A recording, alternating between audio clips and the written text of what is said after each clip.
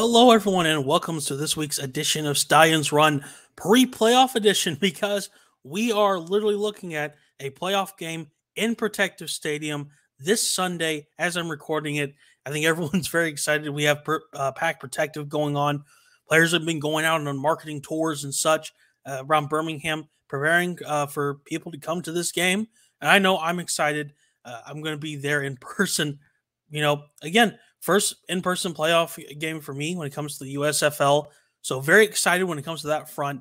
And I guess let's talk about how we got here. So, of course, the Stallions went through, again, up and down season a little bit, but they got that win week 9 against Houston to, get into the playoffs. They were able to, say, okay, we're in the playoffs. We just don't have the home seed yet. With the New Orleans win the next day in week 9, the Stallions knew, okay, we are playing in Birmingham. Are we going to get that home seed? And to get that home seed, they just need to win against Memphis.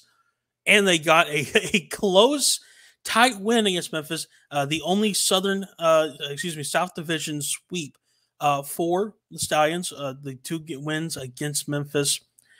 So let's go and start off with that. So you had a Derek Dillon return for the first touchdown of the game.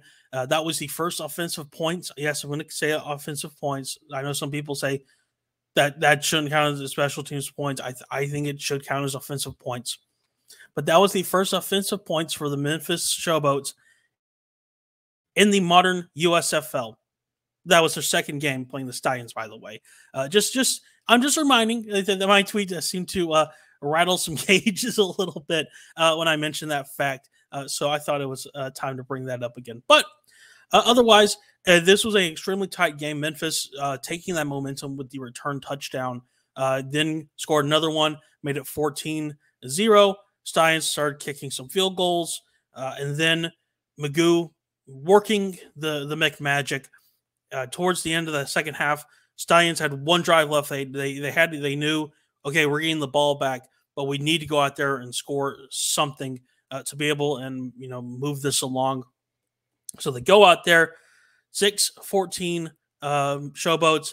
Stallions go out. They again. Jay Sternberger absolutely goes out there.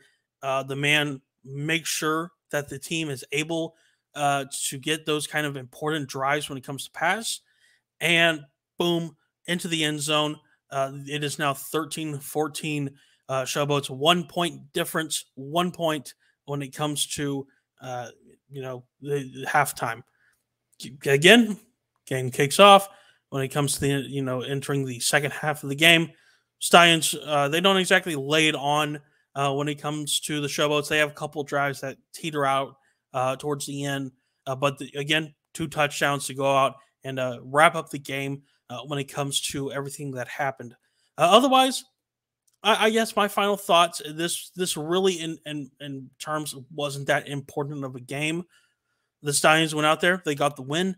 They were already in the playoffs, so they didn't have to play the starters as much as they had, which I know for some people that was kind of a point of conversation, like, okay, where are we going to see this from now on?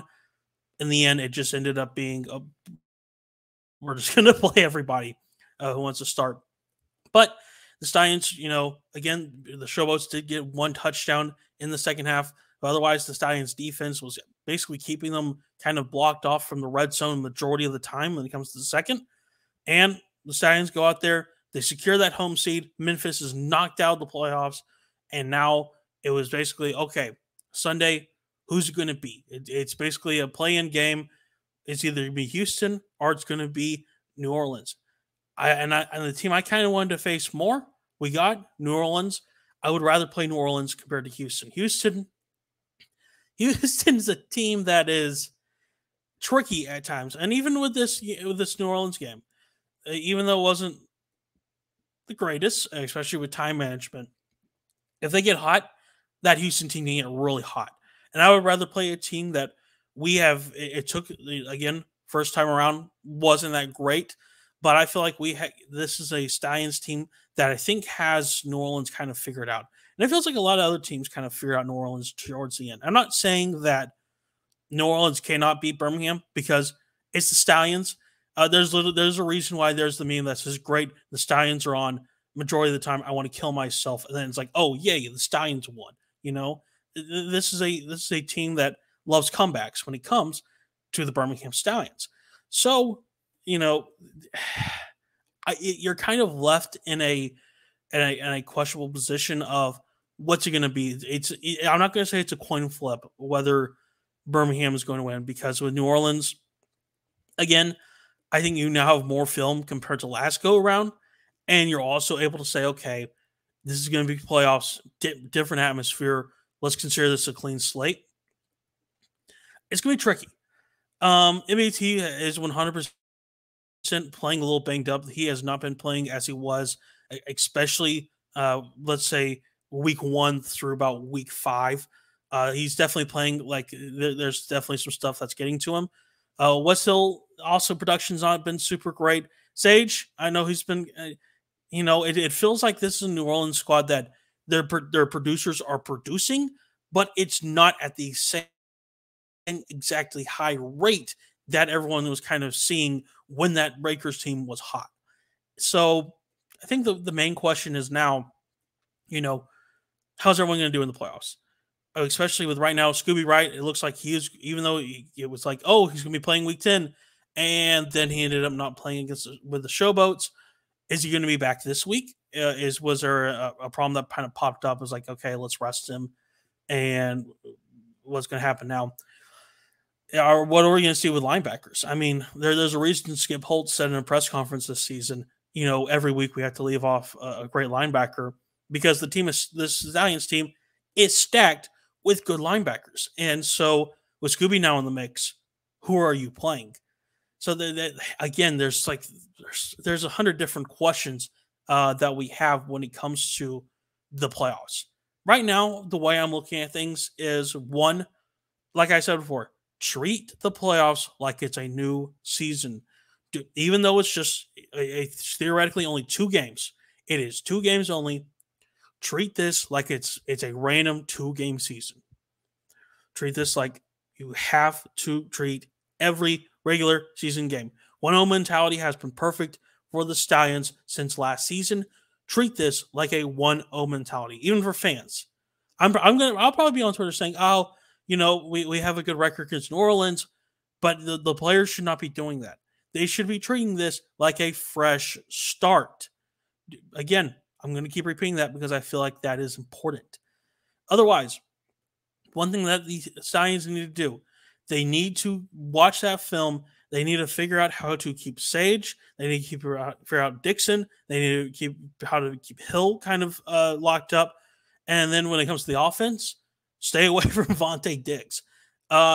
If you are trying to throw it to someone and you see Diggs is covering them, throw it to someone else. The man will pick off that ball like it is nothing. I am scared whenever a ball is thrown in his general direction. Stay away from Vontae Diggs. So that's kind of my main 2 things. One, figure out how to stop the major offensive production for New Orleans. Look at the past 2 games when it comes to the Breakers. What kind of was the factors in losing and winning against them? What's the factors when it comes to, okay, we need to stay away from Diggs. What's kind of the best routes we can use?